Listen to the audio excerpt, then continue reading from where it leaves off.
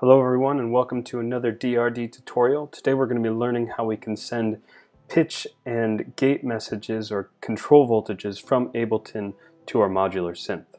To do this, we'll first need to download a Max for Live device from my website, danielardahan.com. Go to DRD Devices, then we'll grab the DRD Pitch and Gate CV Max for Live device.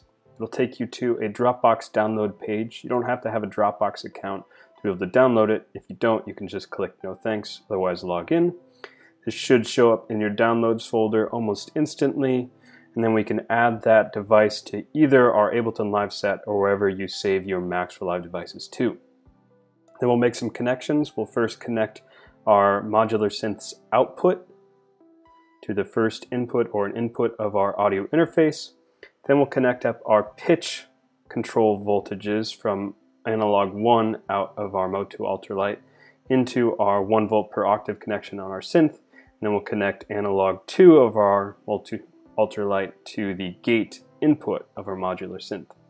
Then back in Ableton, we'll add an external audio effect to our same track that has our Max for Live device on it. We'll route our audio out to those same outputs that we just connected to the pitch and gate, and then we'll route our input to the same input that our modular synth is connected to.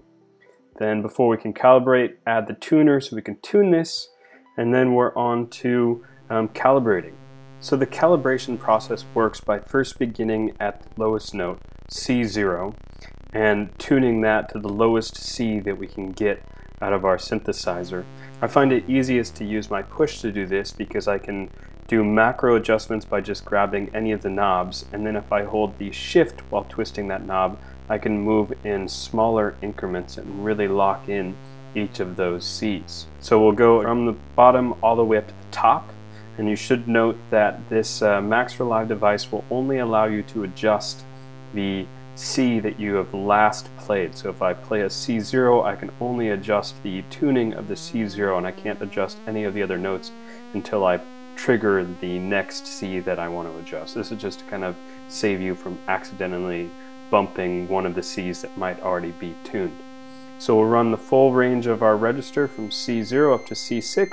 Once we've got that all locked in, then everything should be set. We can save this Max for Live device as a preset for whichever modular synths that we're currently working with, and move on to making music.